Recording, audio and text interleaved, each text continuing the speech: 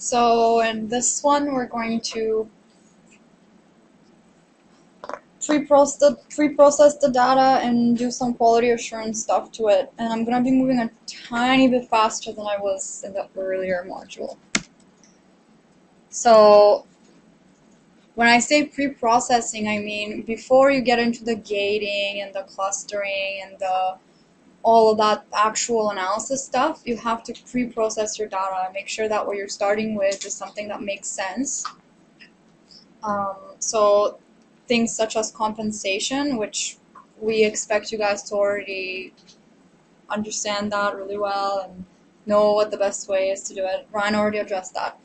Also, how to transform your data. So the transformation is important. In FlowJo, when you're looking at your data, it kind of doesn't really transform your data, but it transforms it for display purposes, right? So that it looks nicer, so that you can gate it, you know, on the screen. Choice of transformation is very important,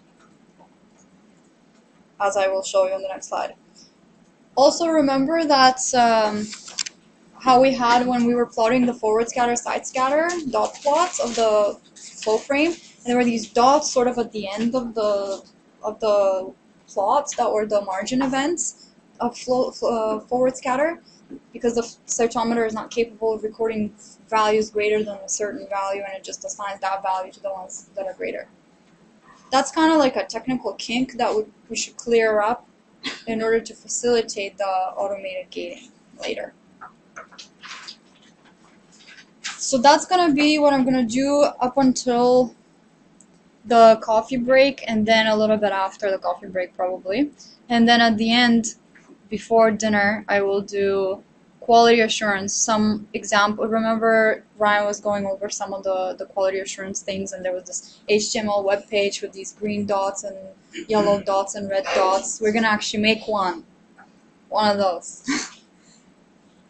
And I'm just going to focus on some simple ones just so that you get accustomed to how to work with that package that creates those quality assurance HTML web pages, so that when you're later reading the vignette for that package, you will know what's going on and be able to do fancier stuff.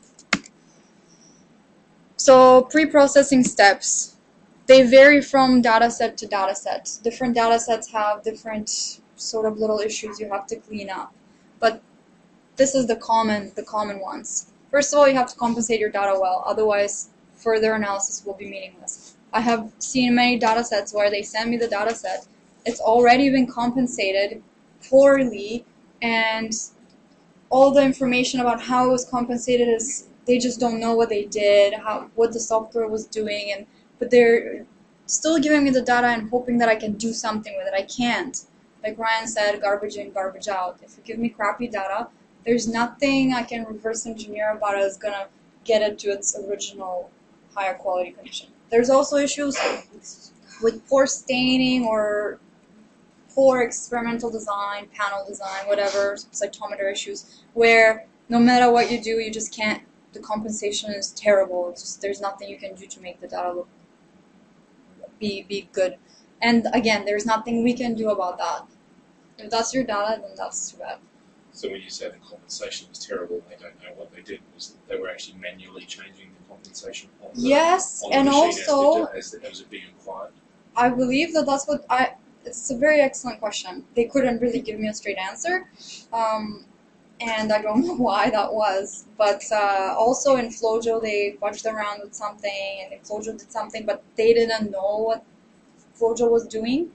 And they just assumed that if they just hand me the files, I should be able to magically like reproduce everything that FlowJo ever did, like as if I'm a machine. So there's also cases where, biologically speaking, not the physical parameters of the experiment setup make it so that, you know, certain stains just don't go well together, right? You just, no matter what you do, like try to compensate, it just still looks like crap in the end. So what I'm saying I will not do that for you. I cannot. No. I'm saying what I tend to do is we use we use beads with single color staining, and then we set up a compensation. So we collect beads with single colors when we think we've got our voltages about right. Then you collect single color comps, and then let Diva calculate a matrix, Yep. and then apply the matrix to your data. Then you go back and collect some more cells, and if the voltages still look about right, Yep. then you've probably got your comps and your voltages about right. Yep. That That's sounds like something very good. Yeah, so that's It doesn't always happen. No. So make sure it happens, because if it doesn't, then so just keep doing that. exactly, keep doing the right thing. Yes. So that's one thing that I just had to point out, that if you have poor starting data, there's nothing I can do about it. Then the next step, you construct a procedure to objectively remove debris, doublets, margin events, all of these pre-processing things. And objectively means that because we're going to be automating all of this, you're not going to be gating each and every sample separately or anything like that. You're going to try to think of some kind of way that you can do it objectively. So, like Brian was saying, manual gating, there's a lot of variability. You give it to one person, then you give it to the next, they gate different things. Slightly different, but maybe if you gate 25 populations in a row, in the end you end up with completely different populations than you started with. So is it, do we have packages available to do double discrimination? no. Okay. How about There's But we can do it. yeah. So that's questionable. Yeah, so it's are there We have the tools to do it. Sure. Yeah. We have to do it. We do it all the time. Yeah. We have to have some objective function in your head. What is a doublet? Yeah. Yeah. And so Yeah. usually it's based on position, and so you find forward side, you find stuff that's above some line. Yeah. Use forward scatter area versus forward scatter height. You can use any number of That's you use the biological yeah. information that you have that you think best describes what a doublet is. All of these procedures, removing the debris, doublets, margin events, they're all, the way that you construct this code, this procedure, is you think about how do I do this manually in FlowJo? Well, I go like this. Well, how do you go like this? Well, I try to get rid of all the really low forward scatter things and, capture most of them, but not the really far away dot. You think logically when you're gating it with your mouse on the screen. So you try to encode that logic into R, and we will do this. The R part is the hard part. Yeah, putting it into logical terms is That's definitely. trying Yeah. to describe. People have this intuitive sense of what it is, but it seems to be very difficult to people to write down what the rule is, because quite often these rules are variable and they change, and then it becomes hard to program because the program requires a set of rules. You have to be able to explain it to a computer.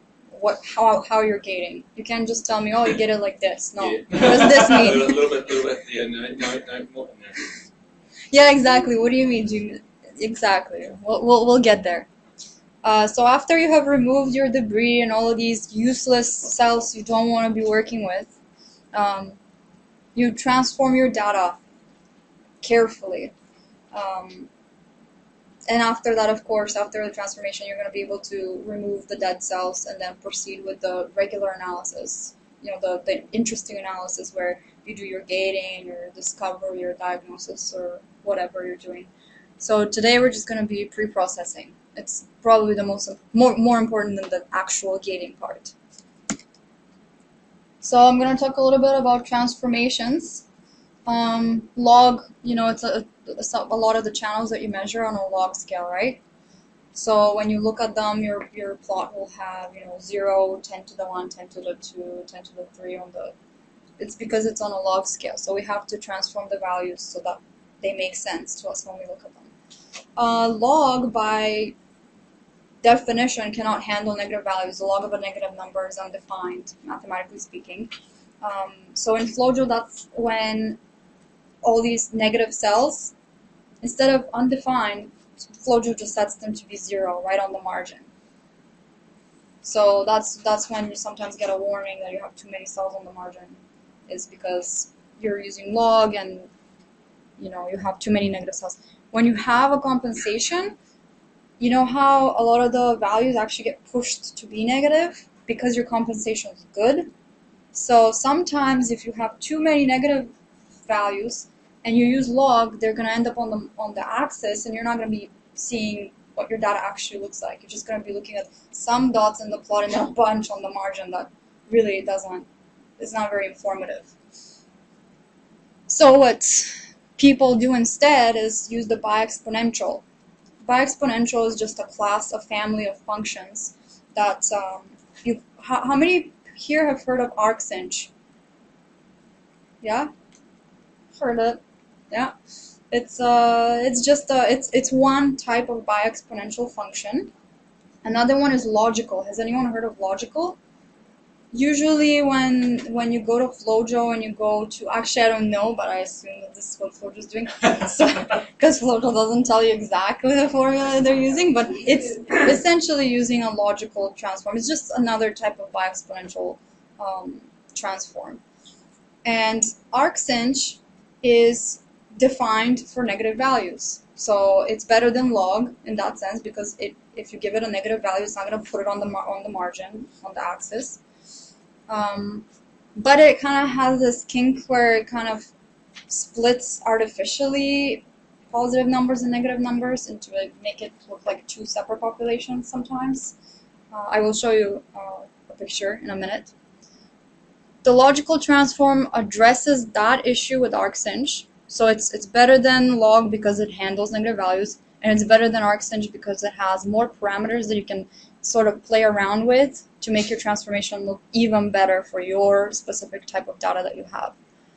Someone said they were interested in the transformation math stuff. Who was that? You? Okay. So mathematically speaking, what is log? It's the inverse of this function. Y equals e to the x. Is everyone familiar with the number e? No, usually I guess you'd be working 10 to the x, on a log 10 scale, but this is the natural log scale. So the inverse of this function is ln y. It's natural log. So when you're talking about a log transform, it's the inverting this function, basically. Here's arcsinch. It has the same e to the x part, but it's adjusted by e to the minus x, which is a small number. The inverse of this function is log of y plus square root of y squared plus 1. If you think about this, here if you put a negative value into log y, it will be undefined. You can't take the log of a negative number. Here if you put a negative number, it will get squared plus 1 and then square rooted, so it's a little bigger than itself, just negative. So it will never be undefined. It will always give you a value. So that's the benefit. It could be very, very small. Yeah, it will be very, very small, so it will be artificially it just artificially pulls it up above 0. Yeah, yeah, something like that, yeah. It's exactly, just so that you can take the log of it, and then when you take the log of a very, very small number, it actually has a very negative value. So yes, so remember, arcsinch is defined as the inverse of this function, which the solution for is here.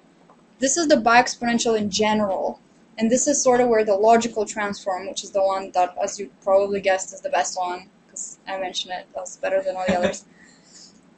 This is what its form is. A is some kind of constant parameter that you tweak to make, like in FlowJo, FlowJo tweaks it for you, or you can actually tweak it. Same with B and same with W. So there's actually all of these, and F, and D. I missed it. So there's all of these parameters that you can tweak to make the transformation optimal. And don't worry, we're not going to be asking you to be choosing these numbers. We're going to estimate them for you. But just to give you an idea of where the logical transformation comes from, you start out with log that looks so simple, and you end up with something that is the same idea as log, but really just fancied up a little bit so that it can be tweaked and we can do the best we can with the transformation of the data. Here's an example of the same sample we were working with earlier. Forward scatter, side scatter. We're not using RStudio yet. I will let you know as soon as we get to the code part. So remember how it was really squished and I had to plot it, cut it off at like 5,000 and it was still kind of squished looking? This is when you do a log transform on the side scatter channel. Suddenly it looks much better, right? How many people think it looks better? Good. Here is when you do arc cinch. It looks almost the same as log, right? Here's when you do the logical transform. It looks still kind of, these three look kind of the same. You know, not really any benefit over which one should you choose, you know.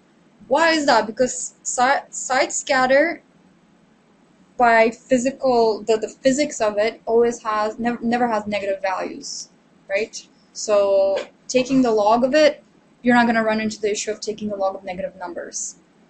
Arc cinch, you're not going to run into the issue of artificially splitting negative and positive numbers into two separate populations.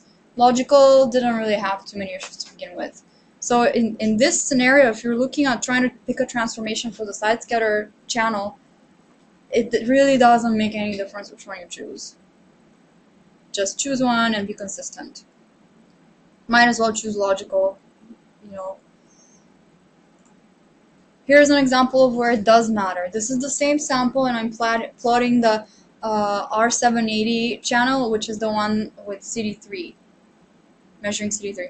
This is no transformation, so obviously all your data, you can't even see it because it's exponential data. You can't really make sense of this.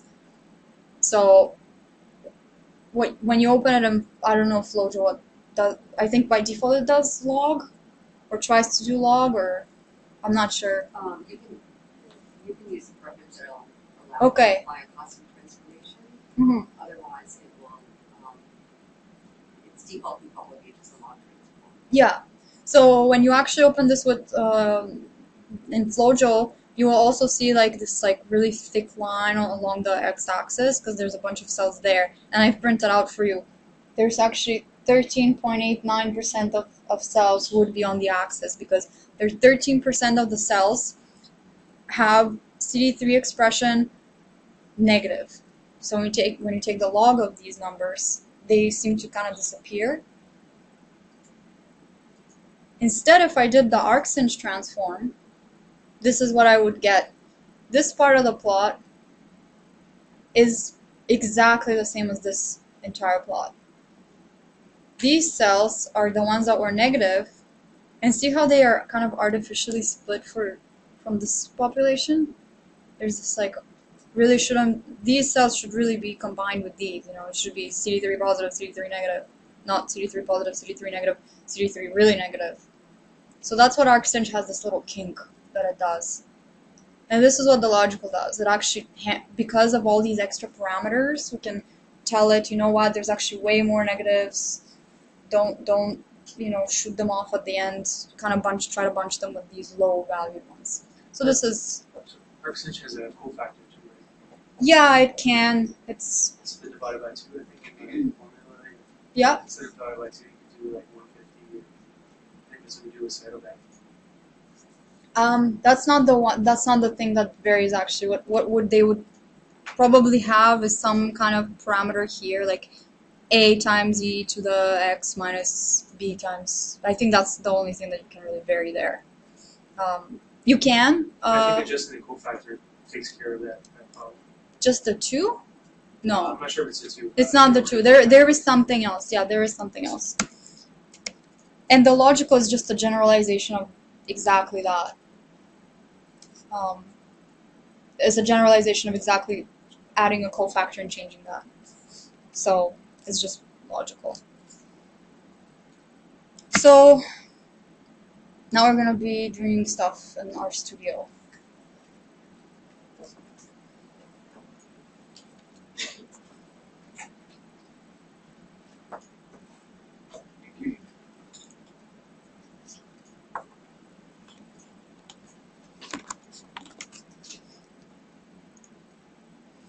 Okay, so especially for those of us with slower computers, this here removes all of the current variables that are stored in our R session. So right now I can do X, you know, like that we did earlier in the day, they're still there. But when I execute this command, it's gonna delete all of them. It's like starting fresh.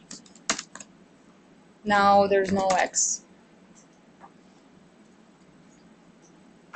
This kind of helps prevent you from getting messed up, and just because we're starting a new module. This function, if you have a bunch of plots open, that can kind of slow you down a little bit. So just running this will automatically close all the plots, so they're not stored in your memory, and ours trying to maintain all the previous plots that you did. It's just gonna make it faster for you. And we already loaded this package before, but let's just make sure it's there. We have our directory just in case you shut down your computer or something. This is where our files were stored. So what did I do here? I named this variable to be dir. Remember dir? It gives you basically a list of all the files in the directory you're specifying. So I wanted it in this folder just to remember. What did I have in there again? Right, all my files. So if I want to read in the first file, I can actually, remember read.fcs, you have to supply the exact file name with the path of it and everything. So here's a new function we're going to learn, paste.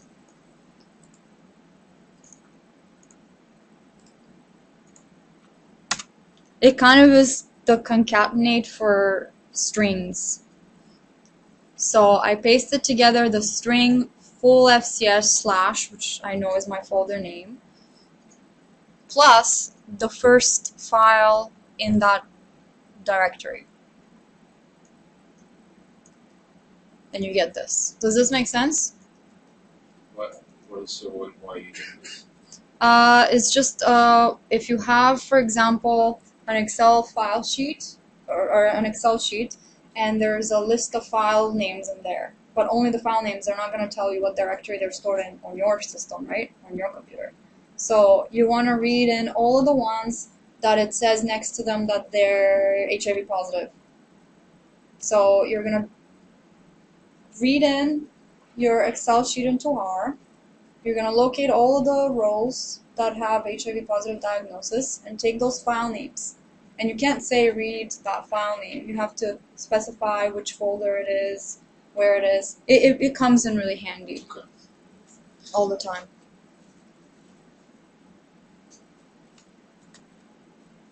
You will see this when you're reading vignettes.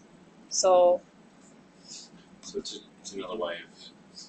another way of subsetting and putting a specific file and calling it something else. Yeah, something like that, yeah.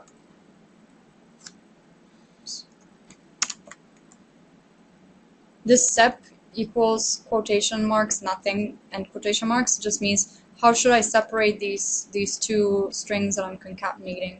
If you separate them by the number 8, it will insert this number 8 here. So I didn't want them to be separated by anything. And now you can read the flow frame like this. Because now first file has the exact file name. Before we had to type it out exactly in quotation marks and have the folder name and everything. This is just one way that you can help automate the file names. And that's just the same flow frame as before. Now the first thing we're going to do is talk about compensation. This data set is not compensated. It has been, a compensation matrix has been created for it, but the data we have is raw. It's uncompensated, so we have to apply the compensation. If you remember where we had this long conversation about this, all of these gibberish keywords here, and we decided some of them maybe are useful, some of them not so much.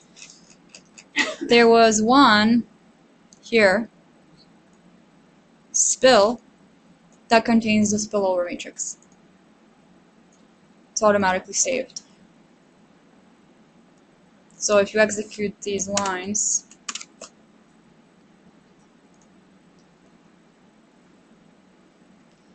I've just printed out just a small portion of them here on the screen. What does this mean? Have you ever seen a compensation matrix? In FlowJo you can export it, right? Yeah. This is what it is. So when you say this, what is Compensation primary spill matrix. is the compensation Yeah. matrix. Got it. Okay. So- Usually the same number of columns or the same number of rows. I mean, they're equal rows and columns. Yeah. Does this make sense? That everyone's familiar with what this represents? It's, you know, I don't even know, 7% of this stain, you know, has spilled over into that one, and you have to adjust it, basically. That's what it's saying. Just why are they not equal? Yeah, there's another 5 columns. it's 13 parameters. Oh, sorry, I didn't print it all out on my screen because it would be like on separate lines. Yeah, it's all separate ones. So how do we compensate? You use the function compensate. Very convenient. They used the old BD beads because you can't compensate the 450 channel with BD beads. So the 450 compensations are all 0. Oh, okay. So that's bad. But it's just what it is. Yeah. So you can't compensate the 450 channel with BD beads, BD plus beads. Yeah. Yeah, it's usually like a CD for antibodies.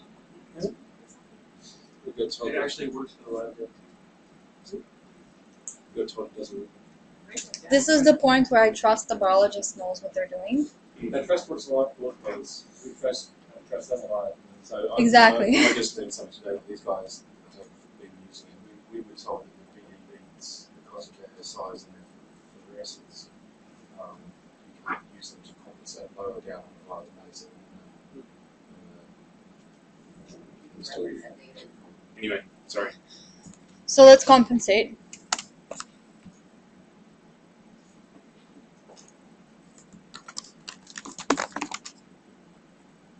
So you can see that this function compensate came from the package flow core. So it's one of those core functions that is one of those things you typically do with flow cytometry data. So it's part of the standard flow cytometry analysis package. And you can see how it works. It takes a parameter x and a parameter spillover, where spillover is the spillover compensation matrix, and x is an object of class flow frame or flow set. So all I did was compensate. I put my flow frame in there and my compensation matrix. And how can we tell that it's been compensated? If you run this, so you guys can run this while I'm doing the presentation. If you run summary f, it's another function you can run on a flow frame object, and it gives you sort of an overview of the distribution of your data. So within that flow frame f, the minimum forward scatter value is 23,410. The maximum one is 262,100. The median, so that's like your MFI here is the median, right? Is 41,000. And it has this for all. I have only printed out some of them. I didn't want to have too much stuff going on. This is for the F, the original flow frame before we compensated. Now the one that we compensated, we called it f.comp, so we keep track of where we're at. When I do summary of that one, the forward scatter and side scatter summaries, they're identical. There was no compensation done on the scatter, sorry, the three scatter channels, right? We don't compensate those. This one seemed to have changed very, very little. I mean, this is negative 67.28, negative 67.34. So this one was already pretty clean channel. The compensation didn't really affect it too much. But look at this one. This one had some significant spillover into it. Suddenly I went from having a minimum value of minus 67 to a minimum value of minus 26,000, right? So this is just to prove to you the compensation was applied. Does this make sense? Okay. Now, So, Yes. and we've got, again, we defined the compensation information that generated the matrix M was already in the FCS file. Yes, it was already So automatically when we collected embedded. it, we linked and saved it. So it was Yeah. already in there. Yeah. So when we load a compensated FCS file into FlowJo, it already comes up as compensated. Mm-hmm. But when you load it into it's not compensated, we just have to run it. So FlowJo is automatically running. Photo is automatically taking the matrix that's instead. Yeah, and automatically applying it. Yeah. Cool. Yeah. We're basically trying to do what FlowJo does behind the scenes with a little more clarity, right? Yeah, I'm delighted. I'm delighted that I'm actually learning how FlowJo works. And a workshop on R. Yeah, well, that's the thing. I don't know exactly how FlowJo works. No, This is but I'm just trying to. it's a mystery. It's a secret. Okay, so we're clear on compensation. The one thing about compensation is it's very important that if you're analyzing your own data, that's wonderful. But if you're analyzing someone else's data, there's always this huge miscommunication about is the data already compensated? Like you just said, some people think that just because when they open it on FlowJo and it looks compensated, that it must have been compensated to begin with. They don't realize FlowJo is secretly compensating it for them. We are biologists. So sometimes they'll give me the data and say, oh yeah, it's already compensated. And I'll work with it and ask them, are you sure? Yes, absolutely, it's already compensated. And then I spent some months working on it and realized it wasn't compensated, it was just a miscommunication. So that's something to be... You can test that with the presence of dollar sign. It's always set to true. Apply in my experience, that's what I thought when I first saw that keyword.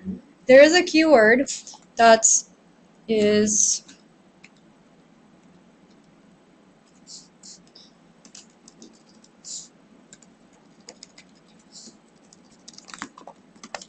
something like this, and it's Yeah, because I think that's because when you run the sample, you actually see it compensated a lot. If you were to run it without running any comp, that would be false. So no one does that. Right, yeah. When you're running it on Viva, it's true because while you're looking at it compensated. yeah, it's And that's misleading. what everyone does. That's why Yeah, it's it misled me. So okay, so I'll assume we're good on compensation. It's just compensate and you specify your matrix. If for some reason what some people do is they'll this matrix will be stored in there from Diva or whatever, but then they'll go and open it up in FlowJo, delete that, and compensate it themselves in FlowJo. Then you can actually, instead of giving this matrix M, you can essentially replace all of these entries with the entries you got from FlowJo if you feel that that's a better compensation for your data. And then again, you would just do compensate F, M the exact same way. Okay, so now I'm gonna do a little, so this was on compensation. The data that we're working on is the HIV data Ryan mentioned briefly. It has 466 samples and 13 colors. We don't have the computational power right now to be doing this in the workshop. So what I've done is I've just chosen 20 samples and I have only tried, unfortunately it's not going to be super interesting what we end up with biologically, but for illustration purposes it should be good enough. I have only selected a few colors. Okay, so I have those 3 files we were working with earlier. There's actually 466 of them. I took 20 of them only, deleted a bunch of the colors because it would be too difficult otherwise, and I only took 20,000 cells of each. They had hundreds of thousands of cells before. If you want the whole data set, it's available from flowrepository.org. And I don't think they want it. but It's not theirs. It's there. But yeah, it is publicly available data.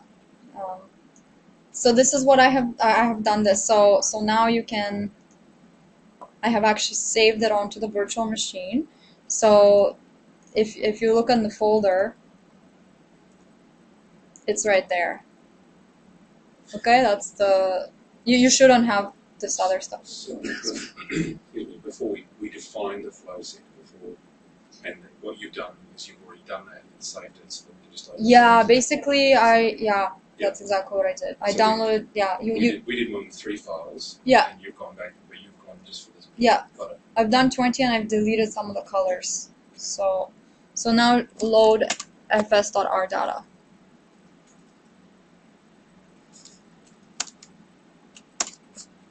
So it has,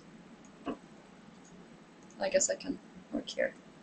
It has 20 files like I told you. The first one, there it is. It's a flow frame object just like before. It has 20,000 cells. All of them have exactly 20,000 cells. I randomly chose 20,000 from each one. And I have only kept these markers here. This vivid / CD14, that's, I guess, a viability / dump channel. And then we have KI67, CD3, CD8, CD4, CD127. So we're clear on this. So we can plot it. Just the first thing you ever do when you load in your data, plot it, make sure it looks right. And remember these cells here that we were talking about before, that are right here on the margin. How would you get rid of them? Cut off or set your XLIM to. If you set your XLIM, that would only plot it so that you don't see them, but I want to completely get rid of these cells. I don't want to be analyzing them anymore. I want to gate them out, so to speak. Get them. Can you use XLIM as part of a core function? XLIM is just within the plot function. It's just for display purposes. So I want to remove them. Yeah. Yeah. Okay.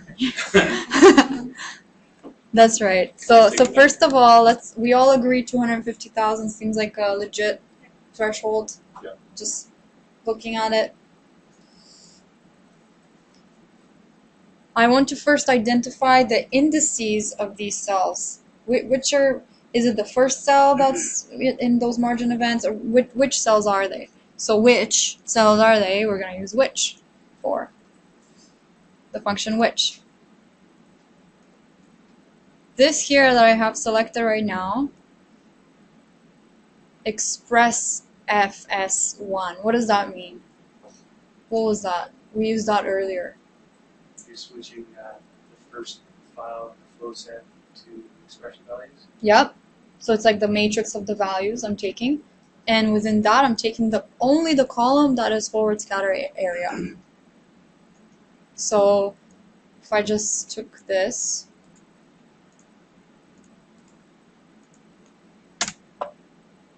these are all the 20,000 cells, and these are all the forward scatter values that are present in my flow frame. Which of these are greater than or equal to 250,000? That's essentially what this line says.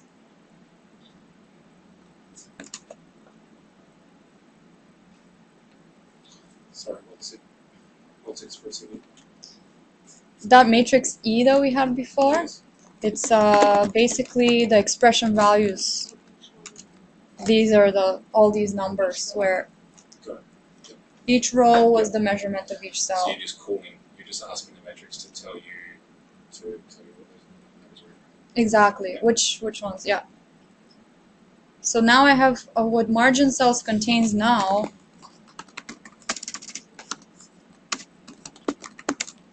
These are all the indices of the cells which are on the margin.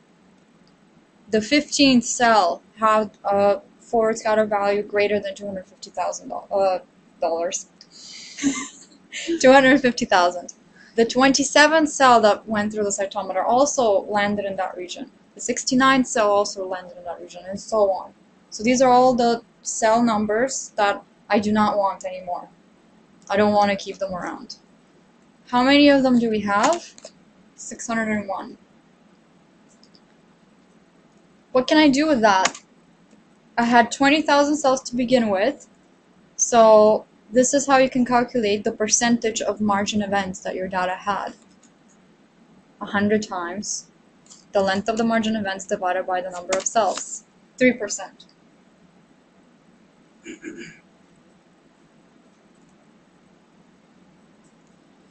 So there, we have calculated one type of quality thing, right? 3%. If that number happened to be 50%, you'd probably be pretty unhappy with your data, right? So clearly, when you're analyzing your flow set, you're not going to be plotting them one by one, putting a blue line where all the cells are there, and then, you know, you're going to do this in an automated fashion where maybe all you're going to be looking at the end is the 3%. And if you have 100 samples and you write a little function that will do this for you automatically, you'll see 3%, 2%, 3%, 2%, 50%, 2%. The sample that had the 50%, you probably want to take a closer look at that one, or just exclude it. So that's one sort of hint of where we're going to go with quality assurance later today. So let's plot this again.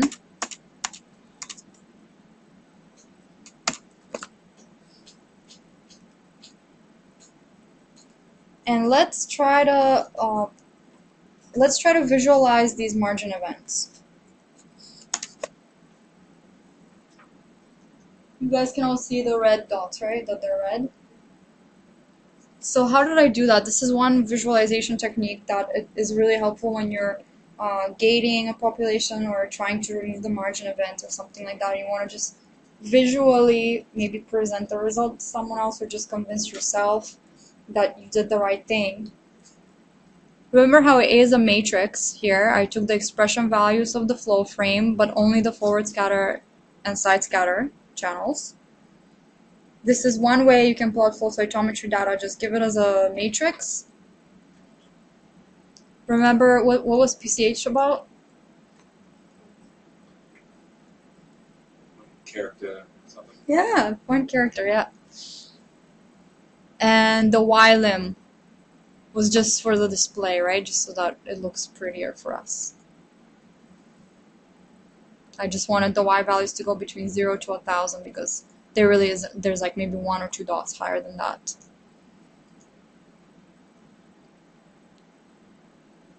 Now this points function, what it does is it will plot the thing inside of it on top of the current plot you already have. So this first plot is just all the black dots, right? Everything. The second plot, because I'm not saying plot, I'm saying points, is going to keep this plot open and add some points additionally on top of the current plot. And what am I actually plotting this time in red?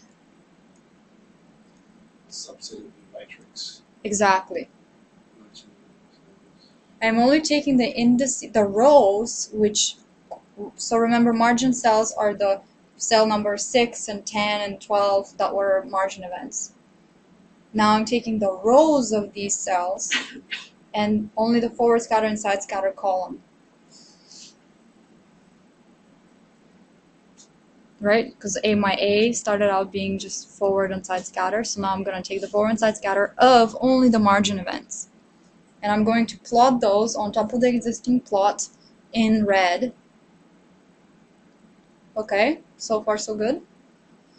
And this CEX equals 2 stands for character expansion. So I want it to be a dot still, just like here I said point character should be a dot, but I want it to be a little bit bigger than these black dots because otherwise it's really difficult to see. And in fact, I want those dots to be twice as big. It just helps the margin events pop out a little bit. You can play around with that if you want. Yeah, you did, okay. You seem very pleased.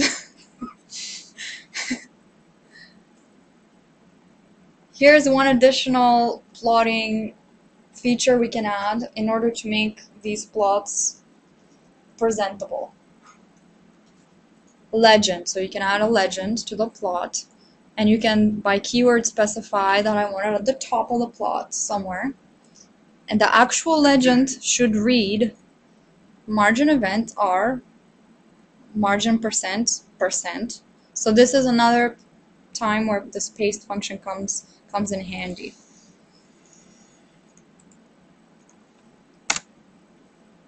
This is the sentence that produces. I'm going to paste these things together. The words margin events, comma, whatever my actual margin percent was. Remember earlier we calculated it, 3.005. And then I'm going to add the, string percent so that it's clear. And obviously points and legends will just give you an error message on top of unless you've already done a plot. Yeah, they will give you an error if you haven't. Yeah.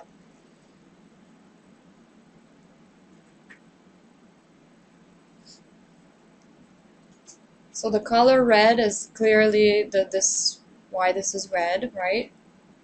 Because I want to, the red stuff is the one that's the margin events. And this PCH point character used in the legend, the code 19 corresponds to a solid circle. If you were interested in seeing what the point characters are, you can do plot something like this.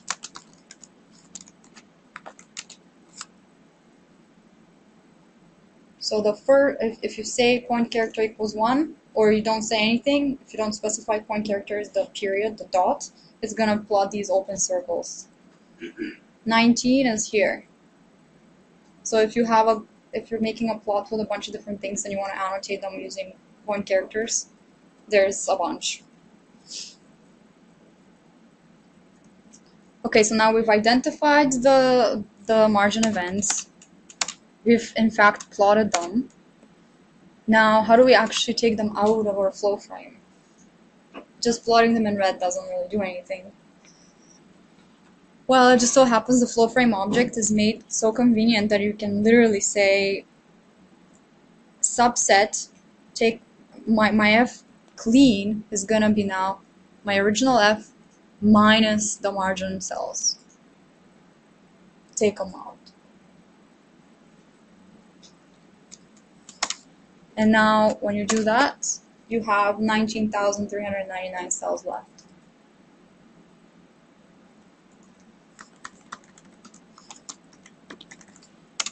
So we removed 601 cells, which were the margin cells. Does this make sense? So far, yeah. So let's see if I had anything else here. I don't think so. So far what we have done is compensated and removed the margin events. So, hang on, how do we then plot that to show that we've done that to our satisfaction? So we need to do the. You tell me. So we need to do plot again.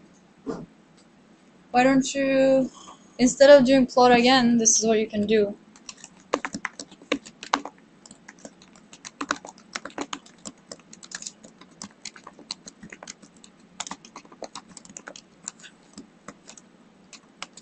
What am I doing so far? Points. I'm going to be plotting it on top. I'm going to do it in green. I'm going to use dots still, but I'm going to make them just a little bit fatter than the black dots, just so that they pop.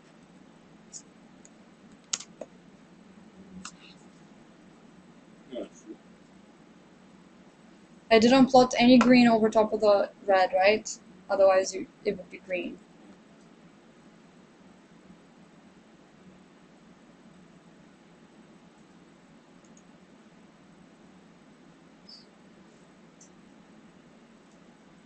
Is that good?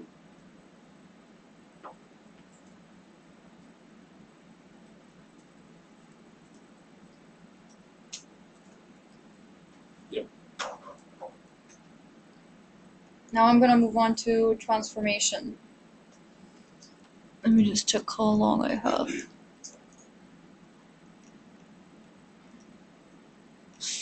Okay, we got a lot of stuff to cover. So we talked about transformation. Let's just think about it before we try to apply it to our data. Think about how does it work in R. I just talk about it in theory, you know, this transformation stuff. So let's imagine you have some values that you want to transform. Let's say your values are A, 1, 10, 100. You know, those are standard exponential values, right? If you take the log 10 of A, you get 0, 1, 2, 2.73. Does that make sense? Because 1 is 10 to the 0th power, 10 is 10 to the 1st power, 100 is 10 to the 2nd power, and so on.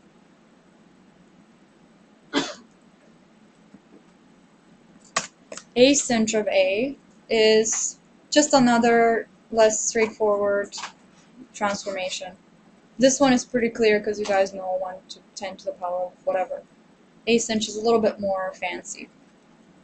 But again, you put in some values, some other values come out.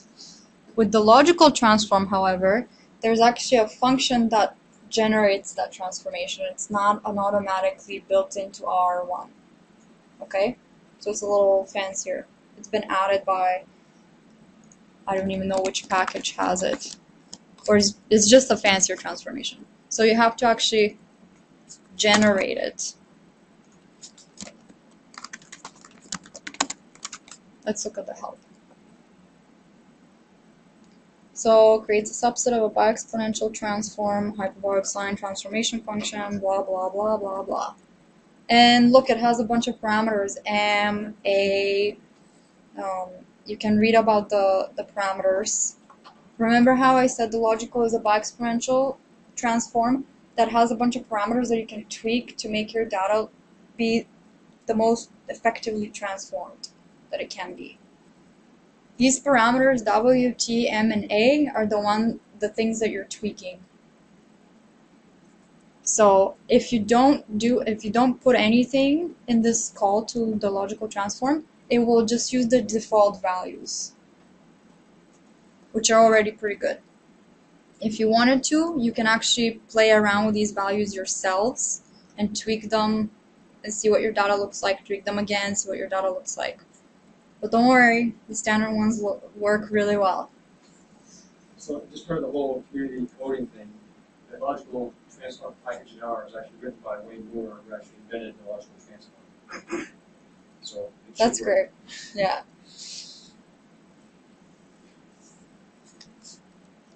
So it's not as natural as, you know, typing in log 10 of A or A sinh of A.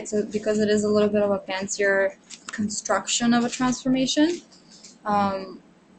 So you can't just type logical of A. It's not going to really print anything. It just, R knows what those values are, but it's not doing anything. It's not printing them to the screen. So you have to actually print it. And here's what they look like.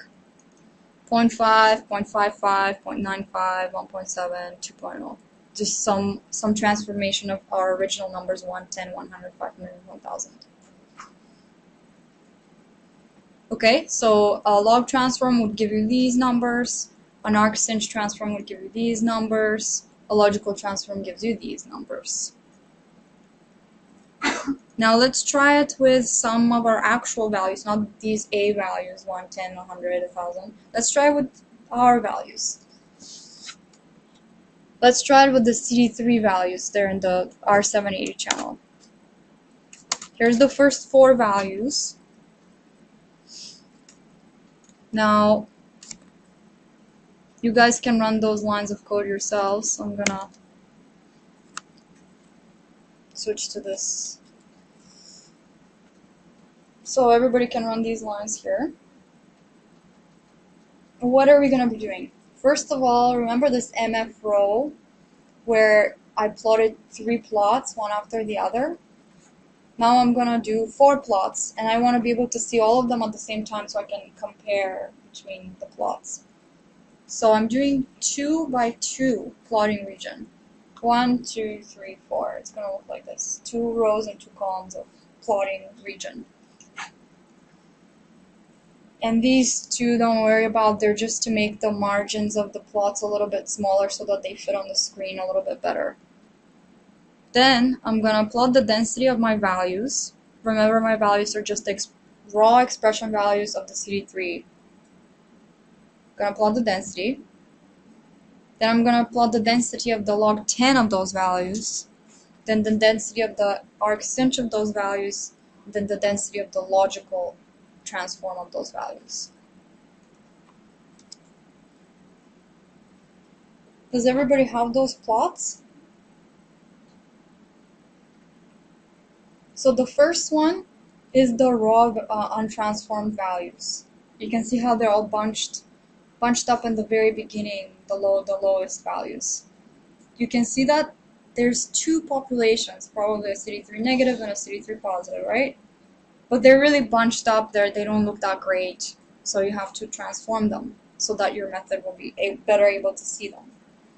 Here's the log transform. That looks pretty good. You know, there's a nice peak and then another peak, but this peak looks very small. Why is that? Because there's a bunch of negative values that log just ignored. Decided they're throwaway. The arcsinch, this is basically, you know, like a not very well parameterized version of the logical. If you don't play around with the parameters, then this is what you end up with, a split right around 0. And then here's the logical. Looks legit, right? For example, you've done your monocytes and you're trying to look at CD3 positive cells, that makes sense. Yeah? Yeah, because then you still have some other cells that are not lymphocytes. Yeah. But most of them will be lymphocytes. Yeah. Okay. So by doing this, we kind of convince ourselves that using the logical transform is valid here. That it doesn't look like there's anything weird going on. You know, it's a pretty straightforward data set.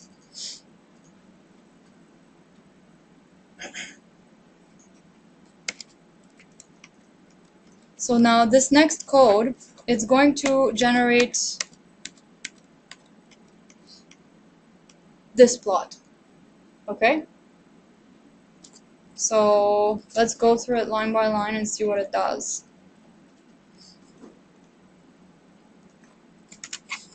So again, I'm making my screen 2 by 2. I'm gonna plot, you know, the untransformed, the log 10s, the arcsinch, and the logical. Okay? Next stupid question. You've already called something F. Now you're renaming what F is. Mm-hmm. But now the old F is gone. I have replaced it with this new clean. But the new F is based on the old F. It's a viral transformation with the clean margins. So that's okay because it's actually a separate variable. Exactly. Yeah. Okay. Yeah. It just seems a little bit. So the reason why is because actually, theoretically speaking, you should be replacing it all the time because that saves space in your memory. Your computer is like, I have this variable called f. Now I have this variable called f.cleanMargin. Now I have this variable called f.cleanMargin.7. Now I have this. But if I say, here's my variable f clean margin. Now my new variable f, I'm gonna, you know, it's a little bit more efficient. And we just call them different things because our brains can't keep track of it. Well, yeah, right now I want us to be learning it. Exactly. Yeah. Cool. And also, because in these next steps I'm going to be plotting this thing and I don't want to type f.clean.margin. It's also laziness factors into it. It's also for clarity, just so you can read it better. So this first line, again, generates this 2 by 2 plot region. The first thing, notice how I'm using the Flow Viz package plotting. This time I'm just giving it a frame. I'm not using the express F and that. smooth equals false, because otherwise it looks too, like, to me, it doesn't look super clear what's going on. The title of that plot is no transformation. Now, how do I transform actually within the flow frame the data? Before I just kind of plotted log 10 of the vals, right, the values. I just plotted it, but how do I actually make it transformed? You just take these values, which are the original values, the site scatter values, and you just replace them by the log 10 of those values. It just... So you're replacing the yeah. variable. So if you imagine the flow frame as a bunch of rows of cells and a bunch of columns of parameters, I'm taking that column, the site scatter A column, throwing out those values and putting in the log 10 of them back in, sort of. And when I do that, I don't know what that happened. When I do that, now I can plot basically the same thing I did up here, but now in this F, the site scatter values have been replaced with the log 10. How is that? It's a little... You're getting a warning message? No. I'm getting NANS produced. Yeah, that's because not a number. NAN means not a number, and it's because you're taking the log 10 of... Oh wait, are you doing site scatter, or did you skip ahead to the CD3? No, site scatter.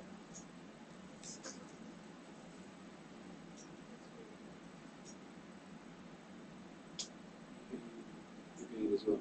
No, you add it for the same thing, You have for the C3s. and not for this. It's very- it's You're right, that's not. 86, 87. so because you run it twice. Oh yeah, when you run it twice, now you're taking the log of the log. Exactly, and that's why you get it there. So if you accidentally run a line twice, go back to here. Go back to line 81, where it's F equals F. Yeah.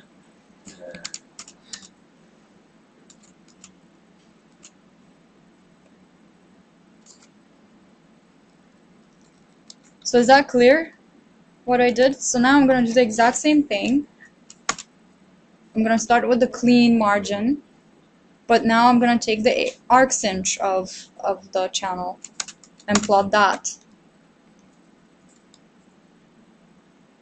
And then I'm going to do the exact same thing, but this time with the logical. And that reproduced that earlier plot that I showed you.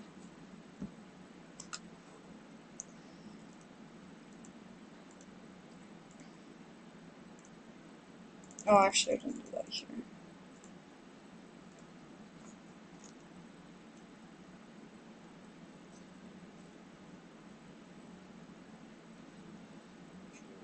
So this is basically, instead of looking at this plot here to, assess how your transformation is doing, you could instead do that plot that we just did. And in fact, that's the next step.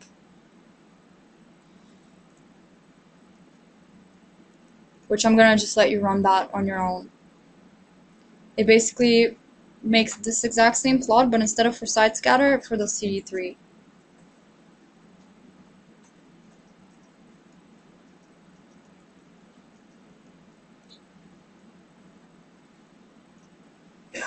So I'm going to let you do that and let me know when you're done. I'm going to get some coffee.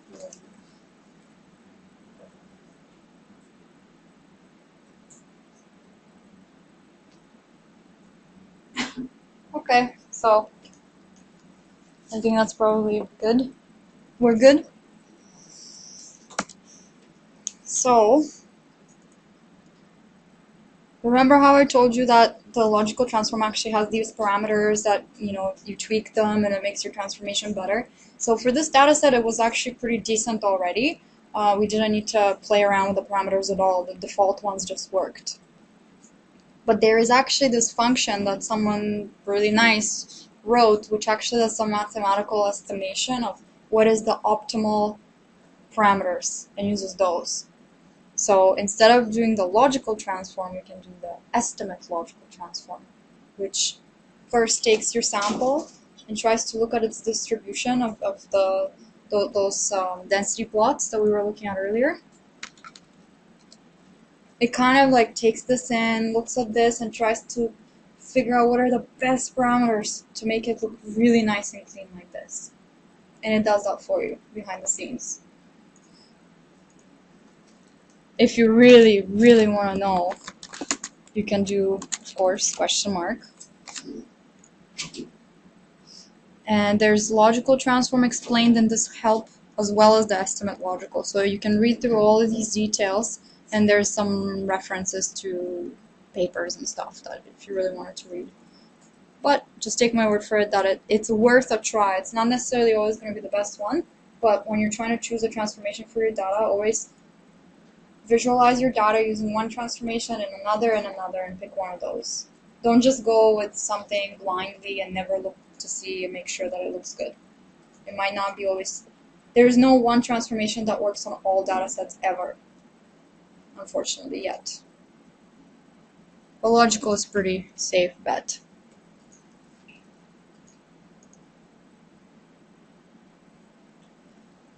And here's how the estimate logical actually works. First, you define your transformation using this, because it's fancy, we use the special function estimate logical. And because it estimates the parameters based on your data, you must supply it with your data. So you define the transformation based on your data, and you also specify which channels you want to transform. So it's not just one at a time. You can actually give it all the channels you want transformed.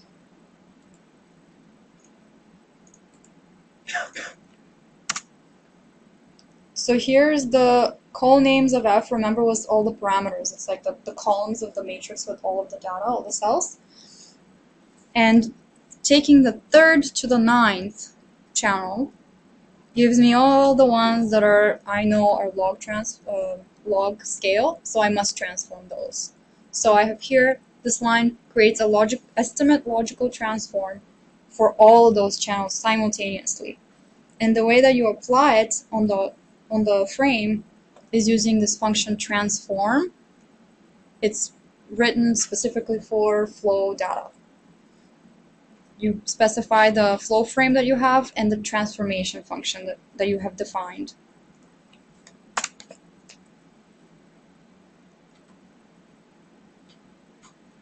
So now ftrans is transformed. Now we want to visualize that and, just double check. And now we're going to use this new package that is not in Bioconductor yet, Flow Density, because it has some nice visualizations added to it. First you have to load this other package that's necessary for the visualizations, and then the Flow Density package. We're again going to do a 2x2 plot, because we're going to be having 4 little plots. And they look really crappy because I ran something twice. So if yours look like mine, it's because I ran a bunch of things twice.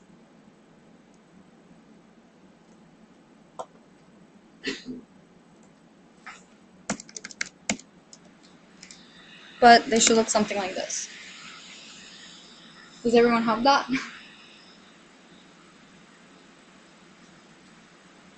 If you don't have that, it happened to me. It's because I ran over one line a couple of times accidentally, and I probably retransformed it one more time. So just go back and rerun all the lines up until that one. Okay, so what's this? Forward scatter versus side scatter. Notice how we have removed the margin events. They're not there anymore. Then I have plotted CD3 versus this here is the viability dump channel. So these are the dead cells, and this is the CD3 positive live cells. Here I have Ki67 versus CD4. I randomly chose these just so that we visualize all the colors. So looks like CD4 has a pretty nice, positive and negative fraction, right? Ki67 is kind of, I guess I would draw my gate around here somewhere. It's kind of doesn't really have that many positives. And then I have CD8 and CD127. Doesn't look particularly interesting right now. Does this make sense? Looks a little bit more familiar. Tried to copy FlowJo a little bit.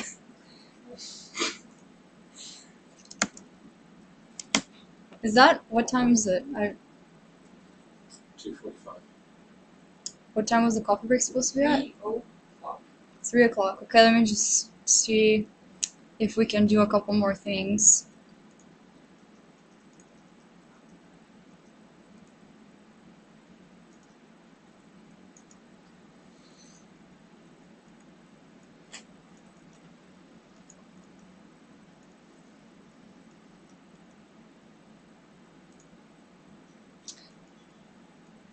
Well, what did we do so far?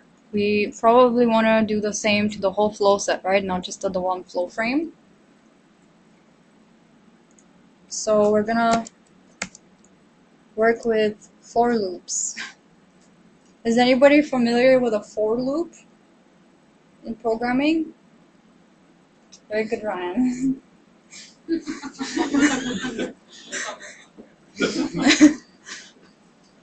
So just to illustrate how it's done in R, if you haven't done it in R, this is what it is basically. You say for, and then you put some kind of variable you're going to refer to within the for loop for I in the values 1 to 3. Print I squared, and there it prints 149 when you execute that. Make sense? It doesn't have to be I, and it doesn't have to be numbers. It can be a longer variable name like channel, in the call name, so the parameters of the flow set, for to the number of columns. I really want to be pro, you use I. Or J. No, because that lacks meaning. Your variable names should be sensible. They shouldn't be generic. I'm not going to use I for a channel. I'm going to use chan. Because then when I read this, print channel, I'm printing the channel. Informative channel names. So the function for Mm-hmm. is sort of like running a script. So instead of me having to do this for 12 samples that I've run, Yep. Whatever is inside of here, we did our code for the single flow frame, right? But so far, I mean, we did a lot of extra things, but we managed to remove the margin events and transform it. Now, I'm not going to be removing the margin events for the second one and transforming that one and then the third one, right? Here's your flow frame. Remove the margin events. Transform. But do this for all 20 of them. Yeah. So that's the idea. so it's, Yeah. it's a do this while I go and have a cup of Yeah. coffee. Iteration. Great, Mhm. thank you. Okay.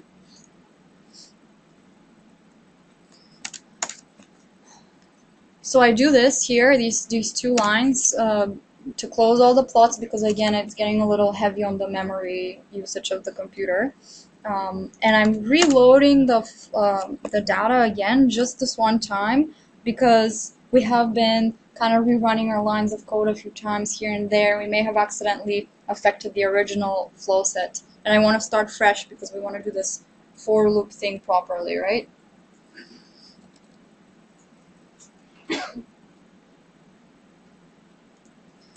Now,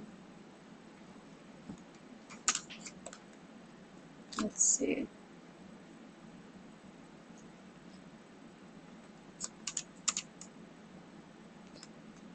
Remember how we plotted our flow frame with forward scatter and side scatter, and then we saw these cells at the end and decided that 250,000 was the right value to choose? Well, I don't want to be plotting each and every one of the 20 samples and making sure that the 250,000 is indeed the right value to choose for all of them. So what I'm going to do instead, when I have a large enough data set, so here I have 20 samples, instead of plotting on 20 of them, I'm going to take at random a few cells from each of them, each of the 20 sets. And I'm gonna, so it's like a pooled sample. I guess you guys do that sometimes as well in like controls and stuff, right? You pool your cells together to get a better... You pull the events from different FCS files. Yes. Yeah. So from the first frame, I'm randomly selecting, let's say, 1,000 cells. Randomly. And 1,000 from this one, 1,000 from that one. And hopefully I can get sort of a broader overview of what all of my data looks like. And this is it. And the way that I got this random sample from each of the frames, I'm not going to go into detail on that. What I have done is supplied you guys with this function that I wrote. You can actually open it and see what's in it if you want. It's in the folder code, and then in the folder support code, support functions. If you look through this, I have all these little functions here that I have written for you that will make life much easier for you, so you don't have to, every little thing that you do, you don't have to, you know, do it from scratch like we've been doing so far today. So it's actually to help you guys out for later when you go home. It's free code. Just for you, nobody else has this. Lots of cool stuff like getting lymphocytes that you all the time. Huh? Like getting lymphocytes. Yeah. Yes, and it is possible that some of these functions will not work perfectly for you every time. But because I have given you the starting point, you should feel free to go through them and see how I'm getting the lymphocytes, for example. I have one function called gate lymphocytes or something like that. And remember how we talked about you must put it into logical terms. How do you gate out the debris exactly? You know, oh, I do this. Well, how do you do this? I have made decisions about how I do this while coding this function. If you read through it carefully, I have some pretty good, you know, explanations within the function. You can see what my logic behind it is. And if you disagree with some part of it, feel free to change it to suit your own needs. Anyways, we're not going to go through this at all right now. I just want to point out that I have this function that I have written, get global frame. And what it is basically you just apply the flow set and it gives you this randomly pulled frame that represents the whole flow set in just one frame, so you can visualize all of your data into sort of one, as if it was just one. So I have done this for you. You can go through it on your own time and try to figure out how I did it. But for now, let's not talk about it. Just take it for granted. In order to make use of my functions, tell R that we're going to be using these functions, you must make R read my script. So the way you do that is using source.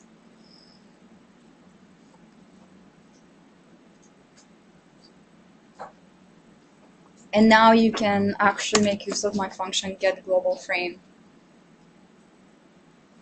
Now global frame, I call it global because it's a global overview of your whole set. It's just a flow frame, right? It's just a flow frame object. It doesn't have a name because it's not anything really, it's just randomly generated.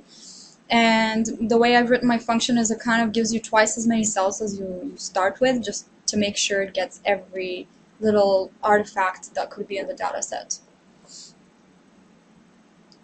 And this, you plot it exactly the same way you plot any other flow frame, right? You put the flow frame and your channel names, your Y limit if it looks funny otherwise.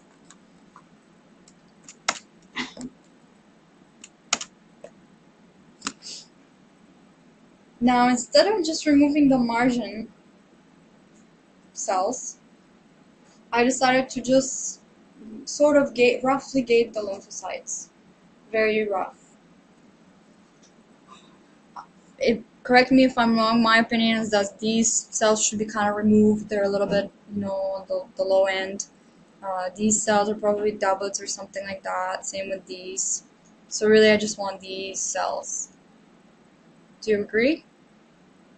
So these values so far, we have not generated in an automatic way yet. I just eyeballed it, I just looked at it and decided these are the sort of static gate values that I would use to roughly gate the lymphocytes. So it's exactly the same thing we did before where we set it at 250,000, except now I have a bunch of them that end up sort of outlining the population that I'm really interested in.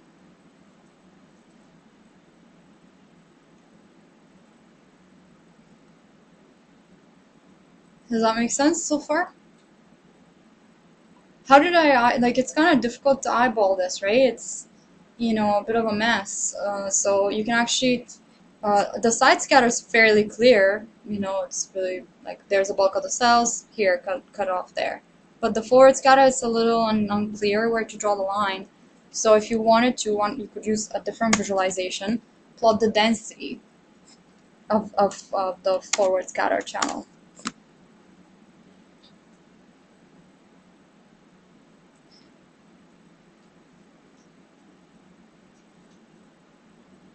Yours will look slightly different because you generated a different randomly selected global frame, right? So yours will be just slightly different from mine.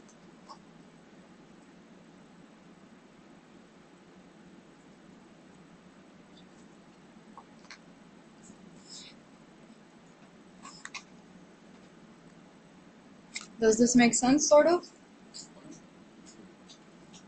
What does yours look like? Very different? Or? No, it doesn't. But Oh, it why doesn't. how did I select something that was different from yours? So because I remember how I had 20 samples, Oh, but I because wanted. then it took a sample. Of Yeah, them, I so just took something like- randomly some so then, yeah, cells. sorry. Yeah. I didn't want to take, you know, the first 10,000 because then it would be. Got it.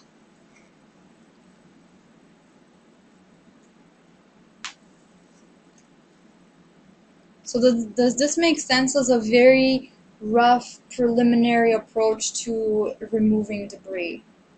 It's very basic, very, like, it's not like you set up FlowJo and you do a nice little circle around it, you know, because, you know, the cells should be all in a circle. It's kind of more rough, like, get rid of these, get rid of these, and then get rid of these. But it sort of makes sense, right? Does it? No? It's sort of makes what, sense? It's sort of what we do. Yeah, Anyway, okay, yeah. Good. The side scatter, it's pretty clear.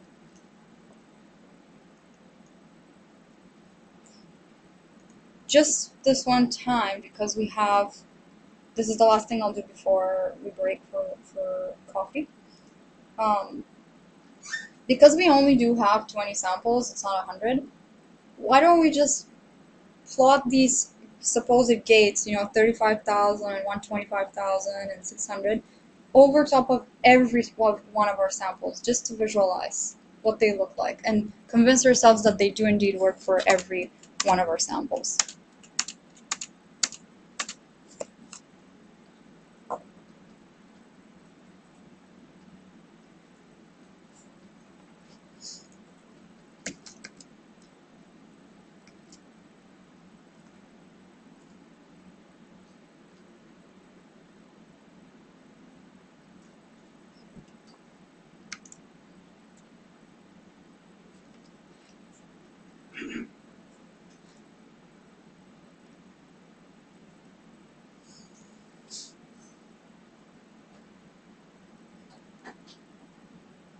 So it's not perfect, right? There's still in some of them it looks like the lower debris is a little, there's still some left over that we're not gating out, and then there's some that we've gated a little too much maybe. But for now, for a starting point, it's good enough.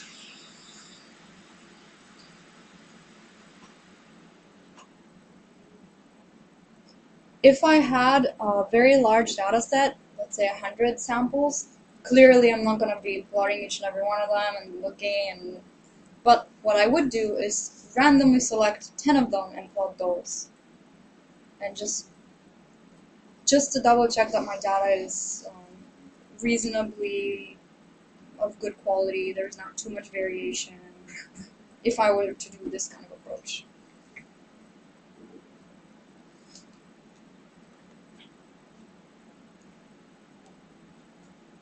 so far, so good.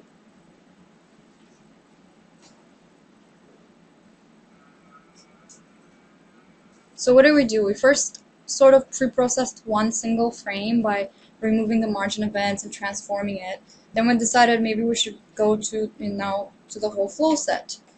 But we didn't want to be looking at each and every frame one by one, so we created this pooled sample and decided to kind of use that as our basis for our logic of creating steps to pre-process. So far we're at the point where we have we haven't actually applied, but we have designed an approach to remove most of the debris in our flow set. And we're going to do that next after the coffee break.